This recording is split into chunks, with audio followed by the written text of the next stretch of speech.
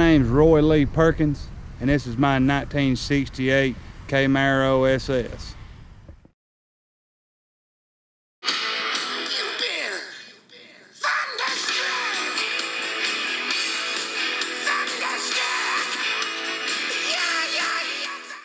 You want to hear what freedom sounds like? This is the Alabama National Anthem.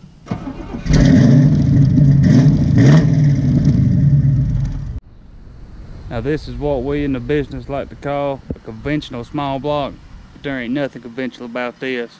I've stroked this motor right here 383 times.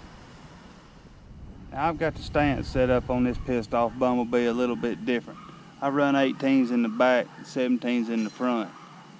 That's just something that you Mustang owners wouldn't understand. 411's 12 bolt positive traction rear end will leave bigger skid marks than me after Taco Tuesday. Now I've upgraded all of the ignition system on this with MSD, and it'll light you up harder sticking a fork in a light socket.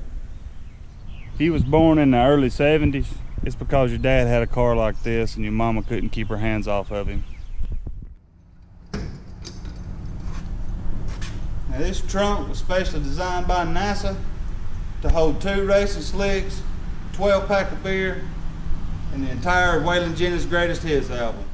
I want a bump stick with lobes on it the size of Easter eggs. America, that's why. Now this pissed off Bumblebee didn't come factory in 1968 with an alarm system. So as what I did, I've installed my own alarm system. Get 'em, killer. If you get down here and you listen real good, this car will sing the national anthem. Just got this computer back from Big Chief, and he's helped me get a tune set on kill where I can run right up that top 10 list.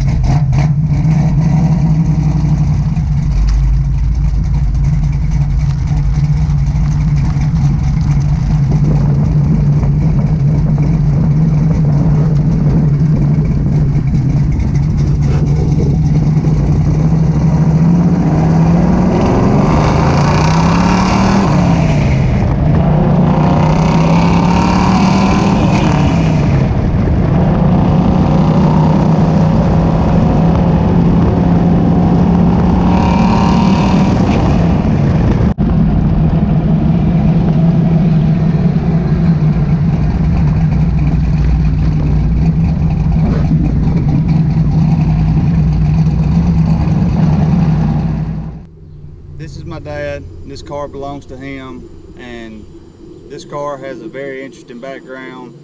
And stay tuned, I'm going to do a follow-up video to explain what I'm talking about. But like, comment, subscribe, share, and I will see you on the next video.